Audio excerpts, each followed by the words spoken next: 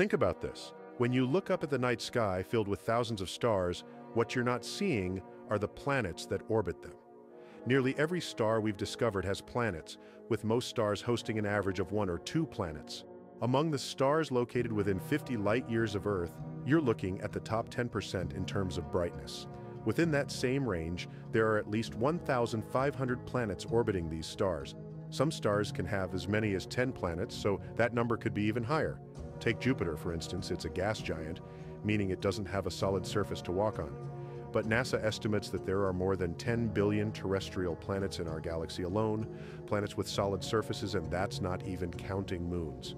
In our solar system, we have 8 planets, 4 of which are terrestrial, and 1 of them even has life on it, and that's just within our galaxy. And every dot you see in this image represents an entire galaxy. Let that sink in for a moment.